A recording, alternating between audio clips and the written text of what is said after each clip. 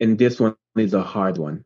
Like after you met the pain with like acceptance, compassion, and just like after you met the raw reality of how you are feeling, or not the stories you're telling yourself about the pain, but how you are really feeling.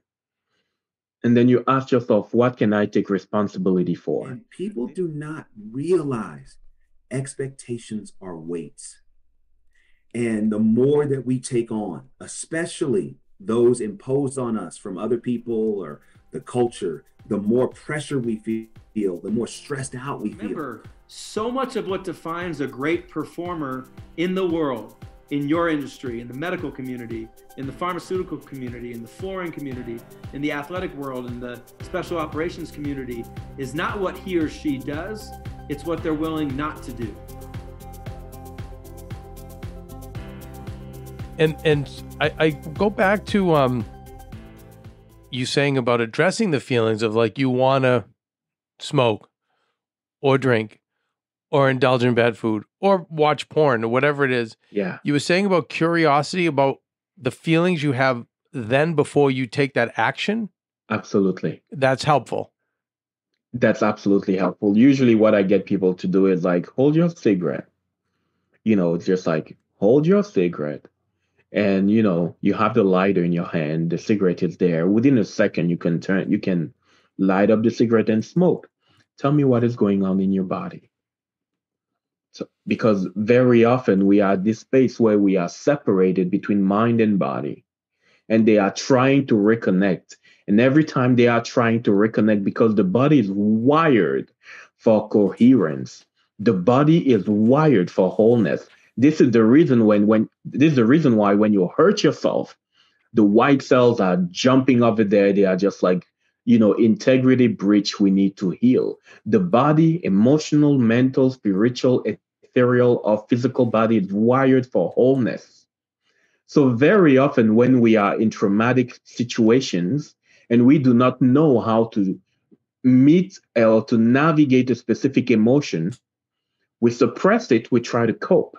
And then at some point in time, when when the environment is not the same anymore, when the person that used to make you feel unsafe is not there anymore, when there is a little bit more safety, the body is going to call you through triggers usually. And very often people have their ways to navigate their triggers. Okay, they're gonna smoke. Okay, they're gonna do something. Very often people that have porn addiction, they sexualize a charge that they don't know how to process. And literally, when they have that orgasm happening, this is the way to discharge that emotional thing that was in there. So every time they feel it, they have that association and they sexualize that charge. And when they watch porn, for example, they allow themselves to release it. And so many other people is going to be through something else. So just becoming present with the emotion, which is the charge, becoming present with that, feeling all of it, allowing yourself even to ask yourself, where did I feel this way before?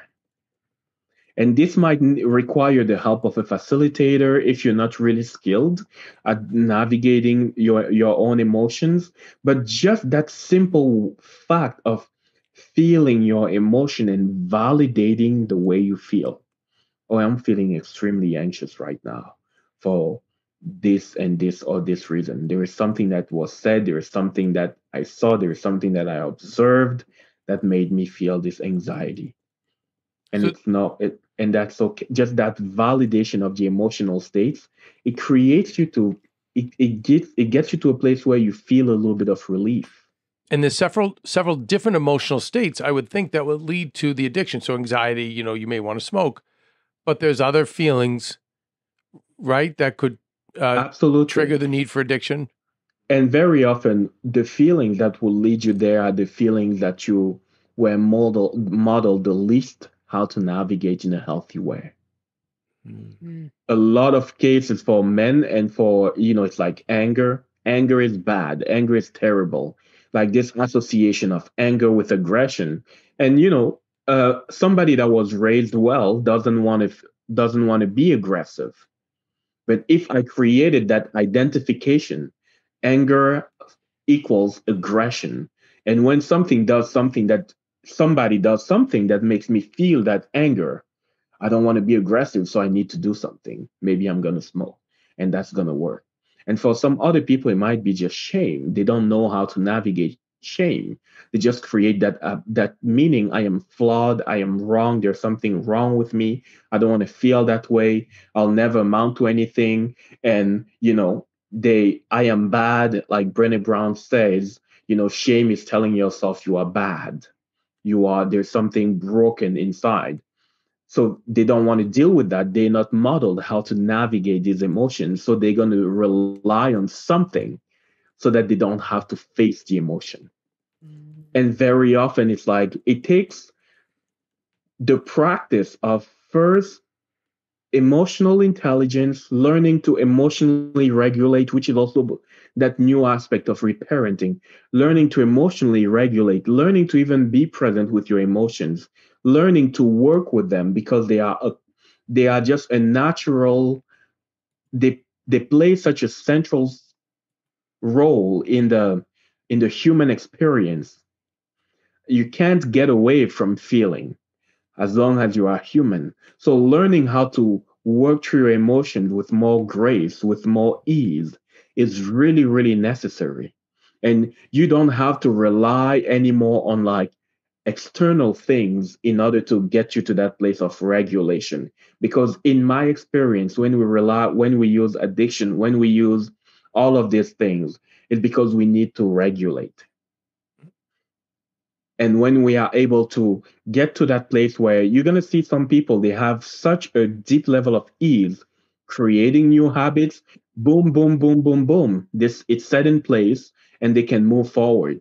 They miss one day, maybe they're not going to beat themselves too much for it. Next day I'm back on track, back to it. And some other people, they miss one day. It's a shame storm, shame spiral. Yeah. Shame you know, spiral. and therefore they can't get back on track. It would take them a week, 2 weeks, maybe a month to feel better about themselves enough in order to get back on track, whatever that track is. And it perpetuates the addiction cycle. That's all you're doing is adding to it. Kelsey's going to have a lot of questions for you because Kelsey and her mom are the ones that introduced us to you or to me to you, and they've been following you for some time. So Kelsey, I just have one that you mentioned earlier that both Kevin and I were like, and we had a lot of those moments. But this one, it goes back to empaths and codependent people. And I think this is going to relate a lot to our audience.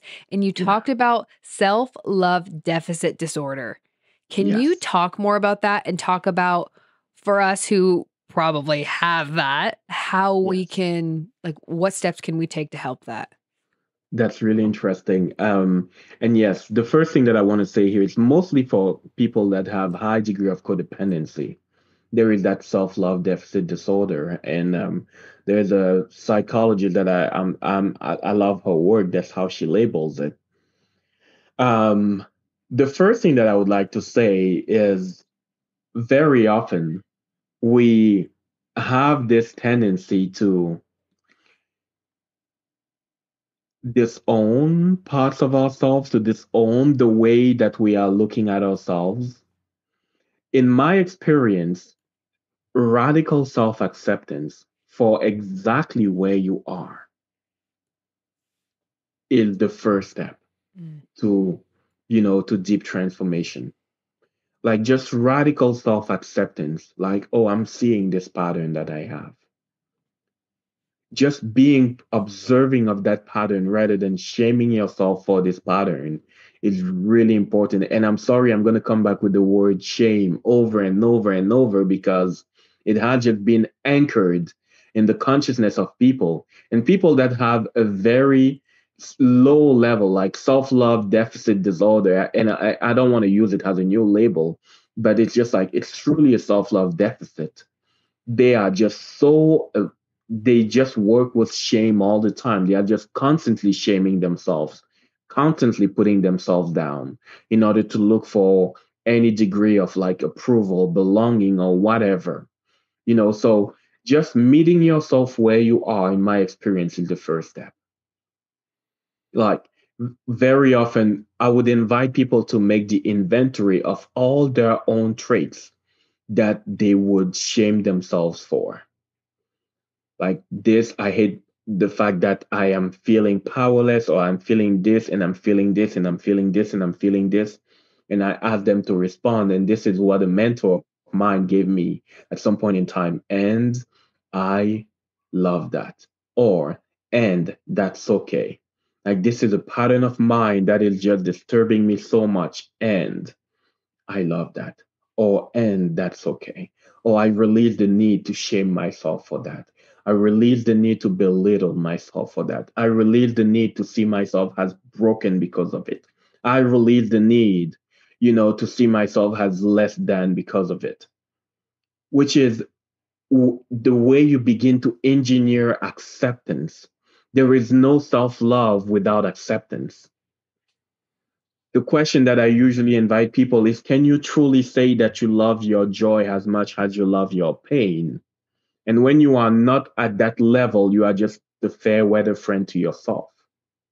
Can you be at a place where you are present and accepting of yourself when you are in pain as much as you are present and accepting of yourself when you are just feeling it? Joyful, present, happy. Can you truly be at that place? And for so many people that are struggling with like codependent behaviors, is they are not willing to be friends with themselves when they are in pain, and they are there a lot of the time. They are rejecting these aspects of themselves, and they would rather shame themselves for it, and they stay in that small spiral. I feel bad and I hate myself for it. I feel bad and I hate myself for it. I feel this way and I hate myself for it. And therefore, there is no sustainable change that is happening in there. But when you get to a place where you are able to meet your pain with a little bit more acceptance, and acceptance here is not complacency. Acceptance doesn't mean I am not doing something to change it. Acceptance is I am seeing it for what it is. And I am willing in this moment to allow it to be what it is for now. I'm seeing it for what it is. And instead of rejecting its nature, I am choosing to see it for what it is. And that's okay.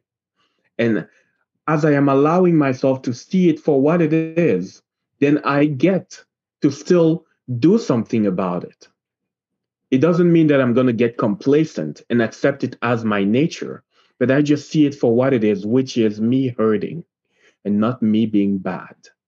Whenever we create a narrative on top of the pain that we are feeling, we are anchoring suffering. I am hurting and I am bad are two different things. I am hurting is data. This is how you're feeling. I am a victim because I'm hurting is a story that you created. I am hurting is data, which is a state of emotional pain that you're acknowledging. I am a victim. You added a storyline on top of it. So getting to a place where you accept the emotional data at plain value. I feel sadness. I am hurting. I'm experiencing this is the first thing. And really meeting that pain without adding a narrative. Like I will never be loved. I end up being alone all the time. And very often when I've worked with people that are extremely codependent, this is the narrative. I'll end up alone. I'm just gonna be alone my whole life. I'm gonna be abandoned once again. This is the narrative. So when you are willing to meet that and strip the pain from all the stories, when you're willing to strip the pain from the stories, you can fully alchemize that pain. So that first step of acceptance and radical honesty means meeting the raw expression of the pain and not creating a story, not creating a narrative. If you create a narrative, you might not be fully radically honest because the emotional experience is biased by your interpretation. And interpretations can be off at some Yes. point in time. And this one is a hard one. Like after you met the pain with like acceptance, compassion, and just like after you met the raw reality of how you are feeling, or not the stories you're telling yourself about the pain, but how you are really feeling. And then you ask yourself, what can I take responsibility for? This is the question that brings you back to a place of choice. This is the question that brings you back to a place of feeling empowered. This is the question that brings you back to a place of feeling like you have the capacity to choose your experience, which is what can I take responsibility for? I take responsibility for the way I behaved. I take responsibility for the way I showed up. I take responsibility for the expectations that I didn't say. I take responsibility for the needs that I didn't completely vocalize. I take responsibility for the boundaries that were missing. I take responsibility for this, and that. And taking responsibility for anything brings you at a place where, okay, if I take responsibility, I'm also taking the power to change at the same time. This is what taking responsibility gives you. Taking responsibility doesn't mean taking the blame, it also gives you the power to change. So meeting that pain, and I often say meeting the victim with compassion is the first step, because you get to that place where you meet the part of yourself and you're just like, I'm sorry this happened. I'm sorry, blah, blah, blah. I'm sorry this was hurtful. Are you willing to come along with me? I'm taking responsibility for this, and this. And therefore, because I'm taking responsibility for all of that, it is in my hand, meaning it's something that I can mold into a new expression of power. Taking responsibility also gives you power to change. You cannot change a story that you disown. When you take responsibility for the story, when you take ownership to a certain degree for the story, you have the capacity to change. You have the capacity to rewrite the story. And very often, when I work with people that have a really low level of like self love and they are very codependent, very often their needs are not spoken. Very often, their boundaries are not clear. Very often, they have expectations that are not spoken. Very often they are holding on to disappointment that they're not going to voice. Very often they are suppressing their voice to a certain degree. Very often they have desires that they are not even going to allow themselves to speak into existence because they feel like they shouldn't be taking a lot of space. And very often behind it there is just a child that went through a deep amount of emotional neglect. And that emotional neglect, when you are willing to work through it, it gives you the possibility to feel more empowered to show up differently in your life. So emotional neglect for people that are highly codependent, because they needed to caretake, they needed to do something in order to receive love in return. That love wasn't just handed to them by a loving caregiver.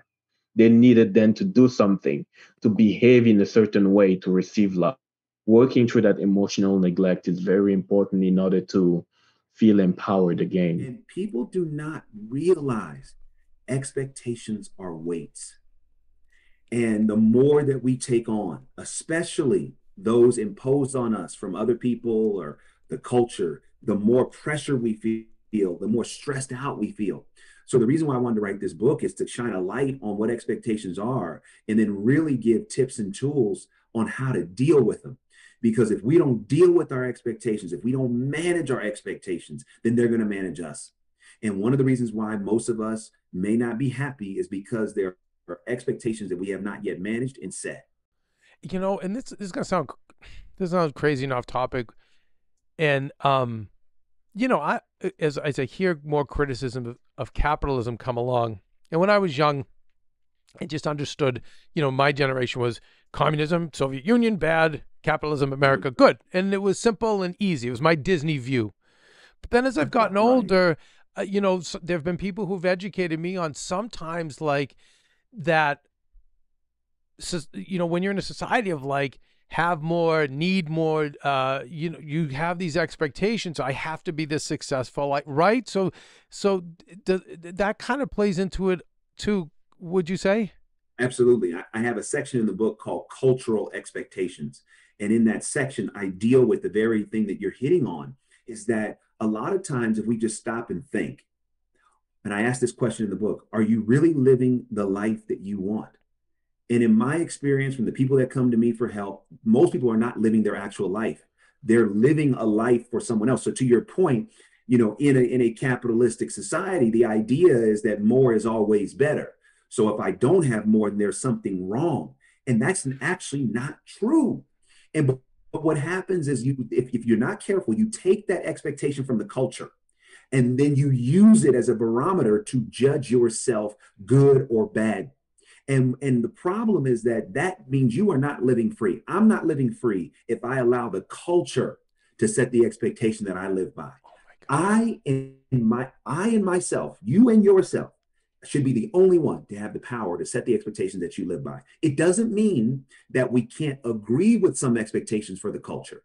We can agree with whatever expectation we That's want. right. Or align with them. Yeah. That's right. But it has to be our choosing, not because we feel obligated that we won't become who we need to be if we don't. And so in the book we talk about, or I'm taking ownership, this personal, cultural, relational, and professional. So let's talk about the personal expectations, okay? Like, where do they stem from?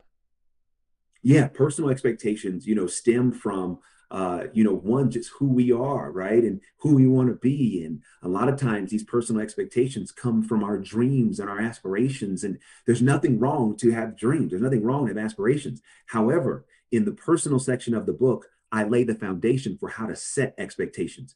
If you want your expectations to be set, you got to ask two questions. One, is the expectation realistic or unrealistic? How do you know? Is it within your control to do it? I believe that whatever is within your control is a realistic expectation. If anything is outside of your control, it is unrealistic to expect. And the second question to set your expectation, if it involves someone else, you have to ask the question, is it spoken or unspoken? Meaning, does it need to be communicated? And until you ask these two questions, your expectations are unset. And in order to set them personally, you've got to know what's in your control and what needs to be communicated. Okay, so let's talk about one. And can you give me examples of what's in our control that's relatable to the audience, and then Sure. what you would deem or could deem not in our control? Yeah, so in a very, basic sense, what's in my control is me. What's out of my control is you. So often, most of our frustration, our anger, our resentment, our disappointment, our bitterness is because we're trying to control people that we have no control over. I don't care if you're married to them. I don't care if they birthed you. I don't care if you birthed them. We have no control over someone outside of us.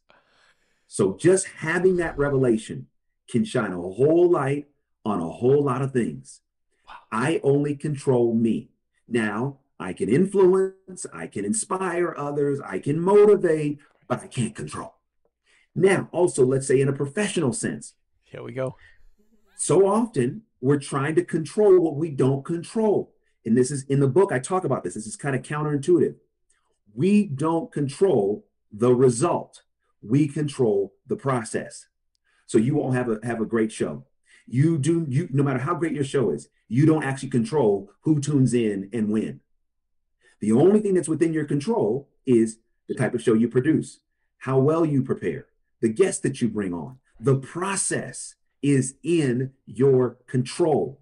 And in my experience, if you want a certain result, the more you put in the process, the greater probability will be that you get the results you want. But trying to control the result at the expense of the process means that you actually have an unset expectation. And these are some examples of what you can control and what you don't. And the book has a great quote: "The process is the result." Yes. That's the fortune cookie, like put over your fridge. The process is the result. Now, I will tell you, when people come into Hollywood, Devon, right? So I'm a little older than you, but you've had a ton of experience in this business. I will say to them, like, in the real world, the laws of gravity apply. If I throw this pen up in the air, it's going to come down.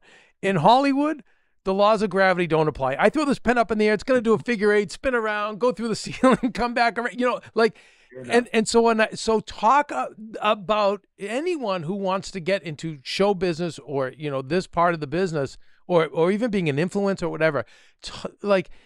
this advice is so spot on, because talk about a business you have no control over the result. None. Right. And here's the other part where this really gets us.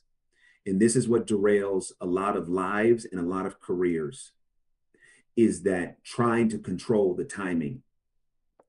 So you talk about Hollywood. Let's use it for an example. Ugh. So people come to Hollywood. Oh, I want to make it. I want to make it. I want to make it. Great. Nothing wrong with wanting to make it. Nothing wrong with believing you have the talent. However, when we put a time clock on when it has to happen, and then if it doesn't happen by then, we start to judge ourselves.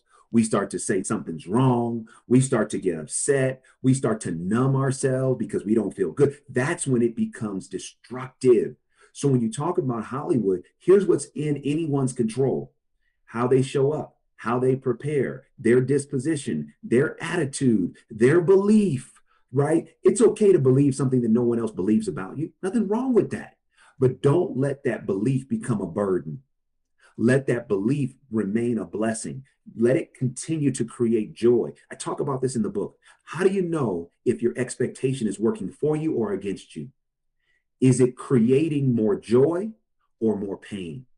Wow. If you have allowed your dream to be a source of pain, not joy, either you have the wrong dream or you're putting too much of an expectation on when that dream is supposed to manifest.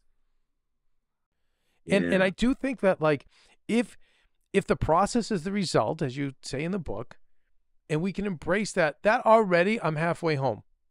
Yeah. No, really. I'm making a movie with Jaden and Will, right? Like, I'm China, which we know you had to have known by then. China's the future of filmmaking. Yeah. Totally. And I'm a baby. I'm 31, but I get it, because I've been just like you, and I don't want to be like this anymore. Right, exactly. And the point you're hitting on is so important. The greatest catalyst for change in anyone's life is pain. Until we experience enough pain where we say what you just said, I don't want to be like this anymore. This book is really for those that are in pain, because there are some that are not in enough pain yet. I'm gonna sleep with it on my chest. Oh. So this message will not resonate because there's just not enough pain. It's like, all right, I can still deal in my life, and I'm not totally happy, but I'm not, ready to make a change. But for those that are in so much pain that they cannot go on any longer the same way, this is your book. This book is the catalyst. But can we offer this to? Because I always say, like, people only learn from the lessons they pay for, and they pay either with money or they pay in pain. But I always say, like, there is that small percentage out there. My wife happens to be one of them. Like, she always was like, if she met someone like you when she was younger, she'd be like, take all of your info, and she'd be like, he has the experience. I don't. I'm going to listen to him. Like, she wasn't one who had to go through a lot of pain. That's why with her career anyway. Yeah. Because she listened to older people who went through the pain for her.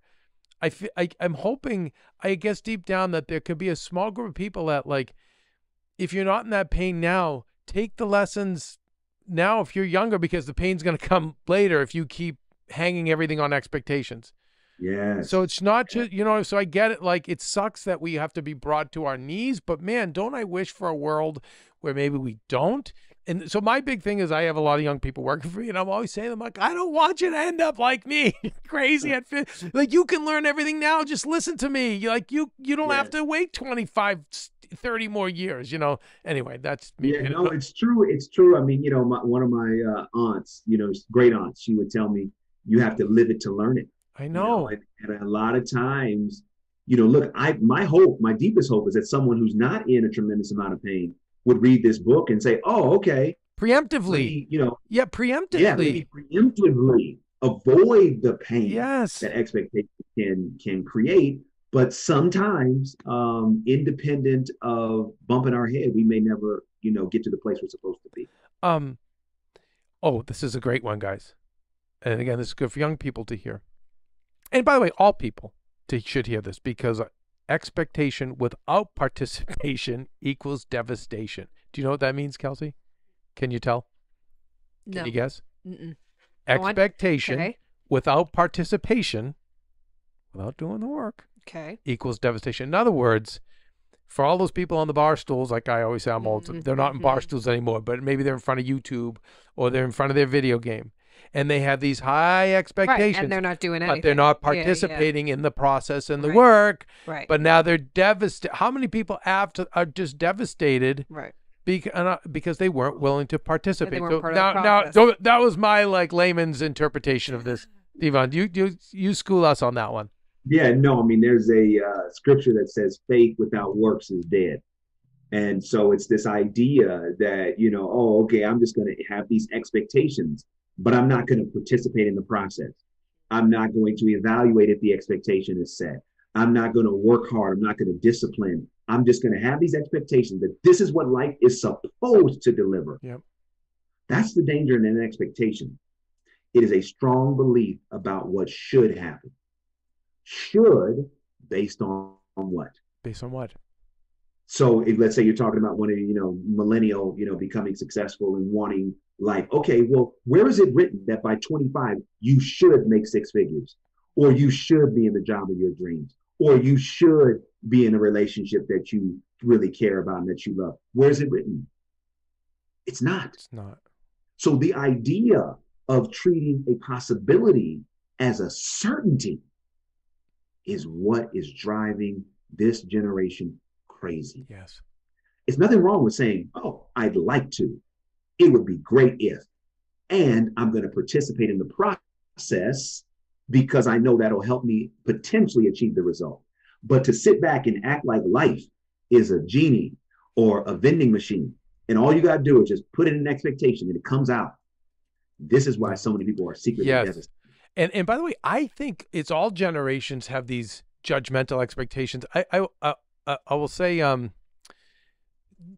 I feel like with the younger generation, I think a lot of expectations were met by parents and teachers. I don't think it was their fault. I think, so, and now they're coming out to the real world. It doesn't work that way. You have to, right? You have to put in the work. It's not just going to happen. No, not. And honestly, I think sometimes parents and, teachers can do, to do people a disservice. Yeah. Because life does not coddle you, doesn't coddle me. No. Life is life. Yes. And I think the better children and teenagers and, young adults are prepared to deal with the realities of life, the better. And life is not going to give you what you want when you want it. Life is not going to always care about all the hard work you put in. It doesn't work that way. Life is about endurance. Life is about navigating the unexpected. Life is about appreciating the moment. And the more I believe that we practice those things, the better we are to succeed at. Devon, can you give me some examples of like healthier expectations we can have? Yeah. So for example, of yourself, of myself, the healthier expectation is that I will achieve my dreams, but I'm not going to drive myself crazy about when they happen. I am on the path. So it's like, all right, we put the destination in Uber, right? We put the destination, in our ways, right? Yep. Put the destination in, and what do? You drive. Okay, I'm gonna get there. It tells me, yeah, okay, cool. I can relax. That's a great way to have a healthy expectation. I will be successful in this field. I will put in the time. I will continue to believe in my dream, but I'm gonna relax and let it come to me when it's time. It will be revealed when it's time for me to leave this job or to push for the promotion, as long as I stay easy about it. Here's another healthy expectation. Let's say you're in a marriage or relationship. Yeah, I want to ask about relationships. I love my partner. But just because I love them and they love me doesn't mean that they know what it is I'm expecting. So a healthier expectation, instead of expecting, oh, they love me, they're supposed to know what I need. And if they don't know it, I'm not going to tell them. Because the fact that they don't know means they don't really love me. Those are all assumptions and mostly incorrect. A healthier expectation in a relationship is this: whatever my needs are, 1, I'm going to be in touch with those needs. 2, I will communicate. Yes, back to and that. 3, I will give the other person the opportunity to say yes or no about whether or not they can meet those needs. Too often, especially in a relationship or a marriage, we have these expectations that this person is supposed to be our everything. They're supposed to make us happy. they're supposed to read our mind. And we want to know why we're not happy is because we have an unhealthy expectation of the person that we're with. A healthy expectation is, I'm not going to ask you to do anything for me I don't do for myself. And I am not going to try to put you in a prison of my expectations. Here's what I'd like. If you want to do that, great. If not, let me know. Maybe I'm supposed to get that need met in another way. Here's the other thing I'll say about this real quick, which is this idea, oh, this person makes me happy. This is a toxic idea to me. Ooh. Why? Because anyone that makes you, when you talk about making, that means creating. So anyone we allow to create happiness in us, we are outsourcing the fact that we should be the creator of our happiness. I believe others can contribute to our happiness, but not make us happy. Because the same person that makes you happy is the same person that's going to make you sad. You know, I think it's just, how do I adapt and how do I adjust? Change is inevitable. Growth is optional. Change is inevitable. Growth is optional. Wow. I love that. That's a great quote. Write that down. I love that. You know, last time we spoke, Trevor, we didn't talk about visualization, and it is a part of your kind of teaching and your philosophy. Can you share how you instruct people on visualization? Yeah, to me, it's a more advanced skill, but it's an important skill. You know, what it allows you to do is to see yourself as if you can already perform something you haven't quite mastered. You know, and it became real popular in the 50s, 60s, and 70s during the Cold War in the former Soviet Union at their Olympic training camps called psycho-cybernetics. And this sort of cybernetic, which sounds like a Schwarzenegger, like a Terminator, Sabadan system cybernetics.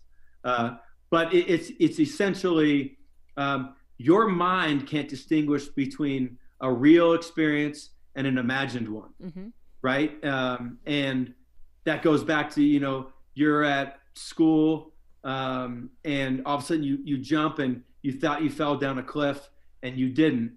So when we learn how to, through eidetic imagery or guided imagery or progressive muscle relaxation, so a lot of times as we advance with our teams, we'll lay our guys back, squeeze your feet 4 seconds, relax them, squeeze your calves 4 seconds, relax them, squeeze your quads 4 seconds, relax them. And then, you know, we'll regulate, breathe in for 4 seconds, hold it for 4 seconds, release it for 4 seconds. And then as I'll start playing crowd noise, and then at playing the crowd noise, and then first person present tense, first quarter, all right? And then kind of take the next 3 or 4 minutes, play through your specifics, see yourself grabbing the ball, see yourself, you know, all the different types of things, first person present tense. Before we go to the Youth World Cups, back in the days with the Freddie Adu's and Josie Altidores, I'd take the guys to the beach and we'd lay down, I'd play the national anthem with crowd noise before the kids are getting ready to go play in Mexico or in Central America. It's like a vividly imagining an experience in advance of that experience happening. So it can happen, you know, through relaxing your muscles, regulating your breathing, then walking yourself like a golfer. You know, I've had golfers who, you know, keep slicing off the tee, and then we go through, you know, the mental rehearsal, and as they mentally rehearse it, they slice off the tee. So until we can fix it in their mind, they're never going to be able to go out in the course and do it. So 10 perfect ones, 10 perfect free throws. You know, see yourself as you step up to that presentation, confident. You look down at your hands, you look at your note cards, you look at your skin, you look at the, you know, the more you can reinforce it. So the best example of it is The Matrix. I mean, the Matrix built a whole trilogy on the idea of cybernetics. You know, I remember that scene. I remember showing the Jacksonville Jaguars this, where Neo, which was Lawrence Fishburne, and then Keanu, and he's like, where are we? We're inside a computer program. This isn't real? And he said, you know, what is real? All real is electrical signals interpreted by your brain. And I sound like the total American, right? Quoting Matrix on a great program like Better Together. But it was a great metaphor that you could live a whole life through your subconscious and never really tell the difference. So, but Maria, I always go back to it. You know how I am, that focusing on the subconscious, programming ad campaigns like Just Do It from Nike, or I take setbacks as temporary, I bounce back quickly, I feel healthy, I do, I stay on top of my health with rigor, with passion, with persistence. Like all of those things are powerful, but they don't matter if we don't watch what we internally consume, TV wise, our remote, what we say out loud, all the basic fundamentals. And I've always felt like the self-esteem movement, a personal development movement, has gone too quick to the subconscious and not focused enough on the conscious, what we verbalize, what we watch, where I think the real power is. Yeah, I think that's kind of like step one. You got to clean all that out first. Got to clean all of that up, which is so much like I control what I say. I control what I say, and so I think that's really, really important. That idea of I can do this, I can manage this. I have some control of my life. Maybe not as much as I had 9 months ago in some ways, but in other ways I still do. I like when people are like, I can do hard things. Like that makes me feel better. And I have to say, what you're talking about, we've talked a lot about on this show at different times with the studying of Esther Hicks, where it's like you have to envision what you want and feel it as if it's happening currently to you, and celebrate as if it's currently happening to you in order for you to manifest it into your life. And so for Kevin, someone like Kevin, who's like a dude, like a real dude, he's not going to connect with an Esther Hicks like I do, but your way he can connect to a lot easier. Yours is more relatable. So I'm sure, Kev, just hearing Trevor say that, it connects with you a little bit more, because we'll get to language and how important language is, because I feel like, there are a lot of self-fulfilling prophecies, whether it's like, I'm never going to have the career I want, or I'm never going to be successful, or my time is past, I'm too old. There's so many of those things that you hear people say, and then you're just contributing to the end result that you're prophesizing. Right. And I think where I might relate to Kevin more is, like I've told you, there are no Tony Robbins in sports. Like athletes aren't looking for self-help. It hasn't grown the industry of sports psychology really, because the expectation is the expectation. This is the quality standard. You meet it or you go. Yep. And there's the article recently on Russell Wilson spending $1 million on his body and his mind a year, and you have LeBron, and you've got a handful of guys, TB12, right? Guerrero, Alex Guerrero, I think, and Tom Brady. But for the most part, it's just like there's not a lot of resources. You get in and you perform, and then to some degree you might grab somebody like me and a few others that, hey, that makes sense, or a Nick Saban's going to say, hey, you're going to be a part of our program. This year I've spent a lot of time with Michigan State football, and really focusing on, right now we're focusing on like, how do you be consistent? We just beat Michigan, and then we just lost to Iowa. And it's kind of part of that journey of, if I'm good enough to do it sometimes, why am I not good enough to do it all the time? And we all fight that battle in our lives. And that's the difference between unconscious competence and conscious competence. And unconscious competence is, hey, Kevin, you were amazing. You had an incredible performance. This is what you did with Maria's career and AfterBuzz and all the different things that you've done in LA. What do you attribute your success to? Hey man, I got no idea. Maybe like a neap tide or like earthworms. I mean, I got, like that's not a good answer, rather than, well, we did this, this, and this. This is what we did with Maria. This is how that's a good answer, and that constant evolution. Russell can have 5 touchdowns and explain why. And then he can also, have two interceptions and explain why. Yeah. And not be afraid of it, but own it. Yeah. Kev, what are your thoughts? Yeah, I go back to Cam Newton because I've been watching him very closely every game. And you mentioned the game with him against Russell. To me, that was the two best quarterbacks in football in that moment. In that moment. In that moment. And I think him being 16-0 his first season, I remember when he lost that Super Bowl, I remember telling my father-in-law, because I've been a fan from day one. I remember telling my father-in-law, I said, someone's got to get with this kid. Yep. Because he's never going to recover. Yeah. And unfortunately, I was right. Yeah. Then if you watch the first few games of the Patriots, even Tony Romo was saying, like, hey, wait a second. We shouldn't be counting out these Patriots. And he gave them a dynamic they never had before. They never had a guy who could run. They never had a guy who was more of a he was actually better for the millennials, if I may go out on a limb. I don't know the infrastructure as much, but as an outsider, it seems like he was better with the young receivers where Tom intimidated them. Right. Tom was just like, bring your A game and shut up. Whereas this guy wrapped his arms around them and was like, it's going to be okay. I've been through it. And then COVID happened, and I feel like he just spiraled again.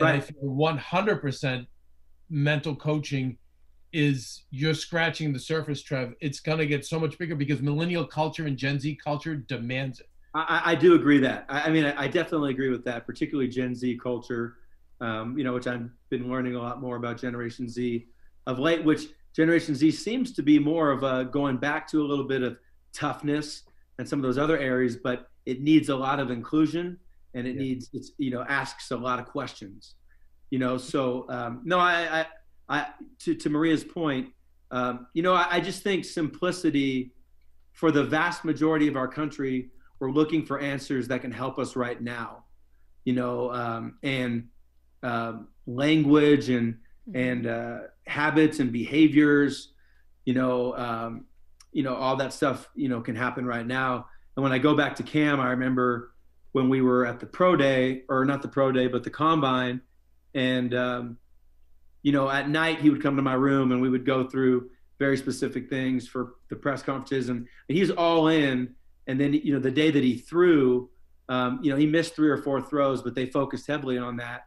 And I just remember when he had his pro day in Auburn, he's a big time player who performs in big time moments. That Super Bowl, you had the ultimate contrast. The year before, Russell throws that huge interception, and he comes out in his press conference devastated. But they said, hey, Pete Carroll said it was his fault. Russell said, ball's in my hand, it was my fault. But I like the way we attacked it, the approach. We got all the way down, got to the 1 yard line. Got to give Tom Brady, got to give the Patriots credit, give Malcolm Butler as a heck of a play. That next year, Cam just walked out of the press conference, and he says, you show me a good loser, I'll show you a loser. And who's right or who's wrong, but that's why I always say, for those who vent out a lot of negativity, hey, I just need to vent it. There's no science that supports venting as being good or bad. It's a lot of negativity. And the organization and Cam never moved on from that moment, where Russell, by handling it how he did, helped the organization start down the path. Ooh, good point. So then for the everyday person who feels like they're venting, because sometimes I'll say to Kevin, I just need to vent for a second. What is the alternative? How do you handle all those emotions you need to let out? I still think it goes back to discipline, to not say anything in that moment, but to step away, breathe, it's like, in a sporting event, you make a mistake and you come to the sideline. There's a moment where you can vent, throw your helmet, do all those other things, or just, sit down and start working through the truth in your mind. That's, to me, there's no judgment. There's no right or wrong. But if negativity is 40 to 70 times more powerful, as we verbalize it, you have made it significantly more challenging for yourself to move on. Doesn't mean, and that might be okay. But if you didn't say it, or you went to, all right, this is not going the way I want to go. Like, how, and not trying to be positive, Maria, because positive at that point will feel inauthentic. Like, I'm not ready to move to that place, but not going to negative, just being like, all right, that sucked. All right, what do I need to do? All right, I'm on NFL The Grind. This is the piece I'm working on. How do we finish this thing strong? And then just go to the truth. Sucked. What do I need to do now? There's nothing wrong with just saying, God dang it, I could be so much better. And then just getting there quicker. Interesting. Yeah, because if you I wouldn't confront somebody for venting. Yeah, because if you swim in the negative, you're not going to come to the solution, right? You're just adding fuel to the fire. It's too powerful. Yeah. It's just it's rather than powerful. thinking, That's what's why, the solution? How can I turn this around? Right. And then, but the first step, like we said, is just, like we told our players, as crazy as it sounds, stop saying stupid things out loud. Because that's all you can prove is that hurts you. Saying great things out loud, there's no proof that helps you.